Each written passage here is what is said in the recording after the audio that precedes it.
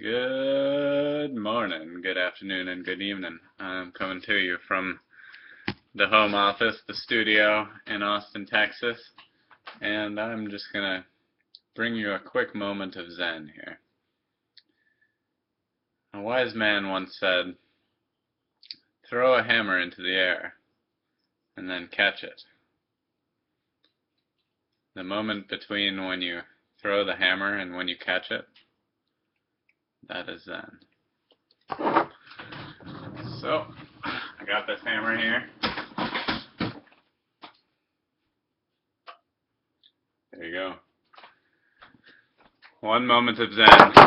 It's recommended that you do this activity with shoes on, but, I'm an expert at hammer throwing, or at least at the intermediate or advanced level, I would say. And, there you have it. Thought for the day. I love you.